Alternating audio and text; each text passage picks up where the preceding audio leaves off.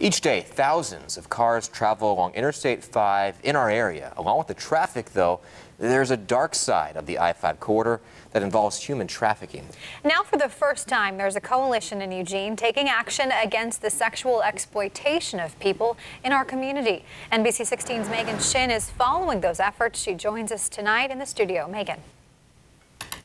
It's called the Eugene Coalition Against Sexual Exploitation.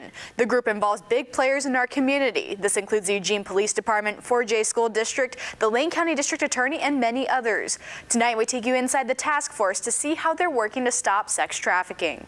The I-5 corridor, the backyard for many Oregonians, and a major lifeline for the business of human trafficking.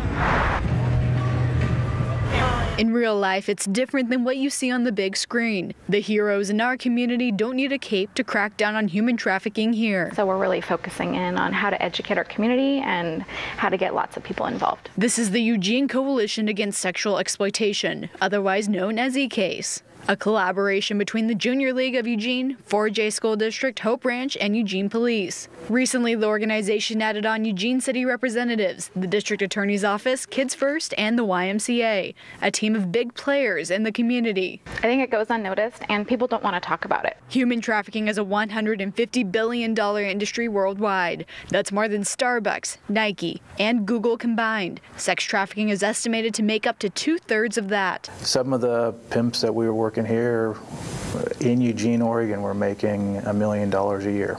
Eugene Police Detective Greg Harvey has followed human trafficking cases with the Special Investigations Unit for 19 years. He says the issue is bigger now more than ever, particularly in Eugene. Rejection is nothing to them. So they can go to 100 girls and be rejected 99 times, and that one time that they're not, they have somebody. Harvey says Eugene is part of a human trafficking triangle between neighboring states. It's a challenging issue to stop as technology develops. Because when we find something and try to get on top of it, they have a new social media application somewhere that they're going to be hooked up to.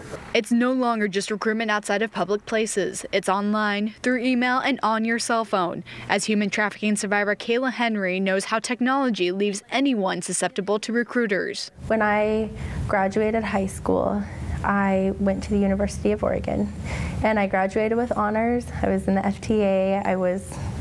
I got voted most inspirational on the volleyball team. She became a victim of trafficking in Eugene. As a student looking for a job, Henry turned to Craigslist, responding to an ad for pretty girls. And I so badly wanted to know that it hooked me in. It grabbed my attention. And in the ad, it didn't say for what or why. It just thought, I wonder if I'm pretty.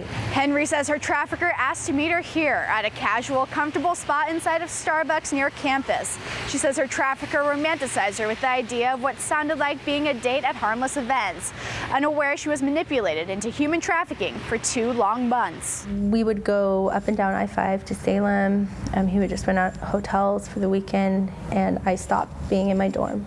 I stopped being in my classrooms.